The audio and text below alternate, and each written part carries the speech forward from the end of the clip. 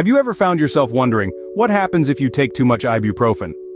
Ibuprofen, a common over-the-counter medication, is a non-steroidal anti-inflammatory drug often used to treat pain, reduce fever, and decrease inflammation. However, like any medication, there's a dark side to overusing it.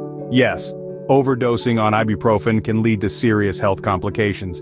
You might be asking yourself, but it's just a common pain reliever, right? Well, there's a lot more to it. So, what exactly happens when you take more than the recommended dose? When you take too much ibuprofen, your body reacts in several unpleasant ways. The immediate effects can be distressing. Imagine a sharp, gnawing stomach pain, accompanied by nausea and vomiting. You might also experience a throbbing headache, dizziness, and an incessant ringing in your ears. But the trouble doesn't end there. Overdosing on ibuprofen can lead to serious health complications that may not be apparent right away. We're talking about the potential for kidney damage, which can lead to chronic kidney disease, or in severe cases, kidney failure. Additionally, there's an increased risk of heart attack and stroke. Certain individuals are more susceptible to these consequences.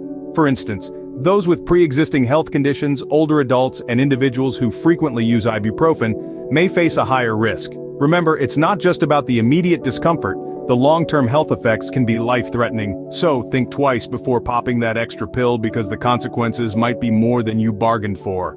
In short, ibuprofen can be a helpful medication when used correctly. But remember, an overdose can lead to serious health issues, ranging from stomach ulcers to kidney problems. The golden rule is to stick to the recommended dosage.